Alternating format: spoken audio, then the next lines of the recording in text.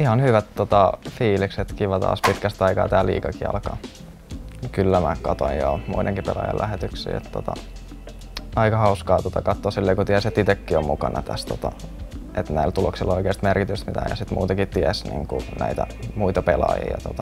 Toi viime kausi nyt meni vähän huonosti, ainakin se alkuun, sit loppuun kohde lähti vähän paranee, kun tottuu enemmän kanssa tuohon FIFAan, mutta no playoffit meni ihan hyvin, mutta sitten toi runkosarja, siinä ei kyllä kauheasti, siinä ei mennyt mitenkään kauhean hyvin kyllä, mutta periaatteessa niillä nyt alkukauden häviöillä ollut mitään väliä siinä vaiheessa, kun mentiin playereihin ja se, että siellä pelattiin niinkaan hyvin, mutta semmosia, mitä olisi helposti voinut voittaa, niin otettiin sieltä turpaa ja tällä.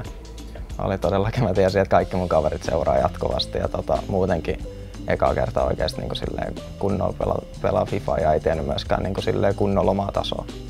No viime kaudella mun vahvuudet, no aika lailla se on aina ollut se hyökkäyspeli ja semmoinen pallon pitäminen ja hyökkäyksen semmoinen rakentaminen.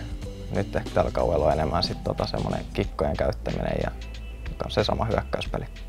Heikkouksi nyt oikeastaan ehkä toi puolustaminen ja sit kans se, että pää pysyisi kylmänä, ettei alkaisi liikaa pää hajoamaan ja sit kans se, mitä mä oon huomannut nyt tosi paljon, että mä vedän ekan puolen ajan hyvin, menee jotain 2-3-0 johtoa, sit mä alan miettiä sitä silleen, että joo, mä pystyn päästämään 2 maalia, mä voitan silti ja sit mä päästän ne 2 maalia ja sit ollaan taas vaikeuksissa, että pitäisi pitää se täysi 90 minuuttia semmoista tasasta peliä.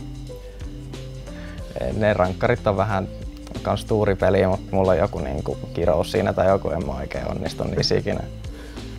No onhan se hienoa kuitenkin iso seura ja antoi mulle mahdollisuuden tulla tänne liigaan ja on tietenkin hienoa pistää aina IFK Mariehamnin paita päälle ja edustaa heitä. Niki on muuhun verrattuna semmoinen tosi rauhallinen ja semmoinen ei tee kauheasti virheitä ja semmoinen hyvä, kans hyvä puolustamaan. Me ollaan aika erityyppisiä pelaajia silleen, just melkein vastakohdat Nikin kanssa, että mä hyökkään täysin vaan eteenpäin ja sitten Niki taas pelaa semmoista rauhallista ja puolustaa hyvin. Nikin kanssa me ollaan nyt tästä viime kauan jälkeen tavattiin täällä studiolla ja sen jälkeen ollaan oltu jatkuvasti yhteydessä, juteltu tosi paljon ja tosi hyvä tiimikaveri.